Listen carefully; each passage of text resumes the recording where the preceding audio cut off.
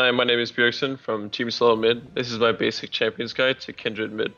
Kindred is actually pretty good in solo queue because you can get an early lead and you can snowball from it. The only real problem is you need to make sure you have some kind of magic damage in your team, or your team is just not going to end up doing any damage later in the game if they stack armor. So generally, if you pick Kindred early, ask if someone else can get some magic damage, or pick her later, because it is very rough if you have no magic damage on your team. With that being said though, she has a really strong laning phase with sustain in her W that allows her to win pretty much every lane, and good pushing power. And you just need to make sure you use your passive correctly and get the stacks, killing mostly Scuttle Crab and getting stacks from kills.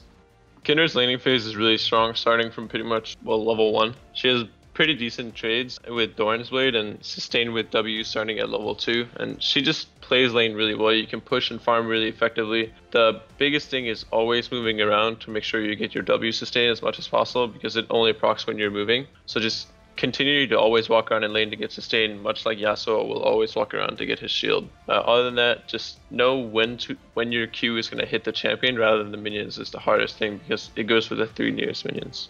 For Kindred's team fight, she plays just like any other AD carry. In my opinion, you drop down the W and you just burn through the nearest target as fast as possible. If someone is out of position, you can go for kind of like an assassination play, since she does have a lot of damage and burst, but that's very situational, and generally you want to be playing her like any other AD carry, doing as much damage as possible to the nearest target. Good tips on Kindred, how to use your passive, is at level 1, always mark your opponent laner, because he's the one you're most likely going to get a kill on. And it takes about, I believe it's 6 to 8 seconds to actually proc the passive. So if you're roaming to any other lane, you can mark that lane as you're roaming up.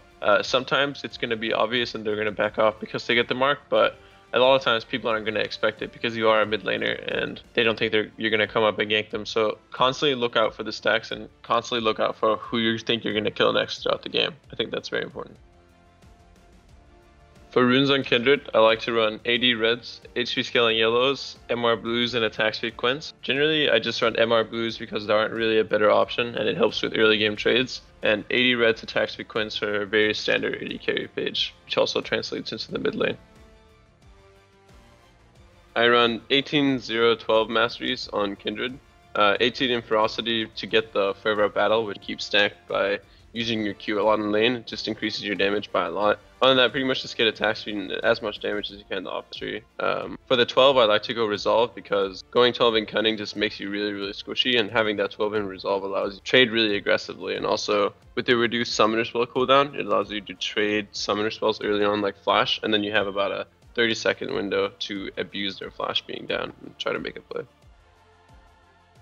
For Kindred skill order, always go Q at level 1, W at level 2, and at level 3 you can go either E if you're looking to set up a gank, or another level in Q. For maxing, I always go Q, W, E, and getting ult whenever possible, of course.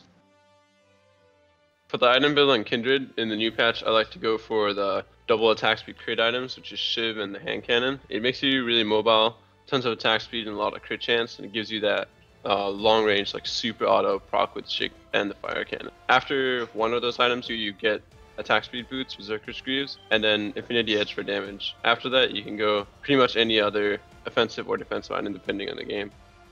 Thank you for watching this basic guide to Kindred mid. Make sure to check out more content at lolclass.com. The wall is slightly shorter on the right. They're always going to walk to the right unless they change the course of the champion. So a lot of people don't instantly change the way they're walking, so you can often wall and lead with a Q instantly, knowing that they're going to walk that way.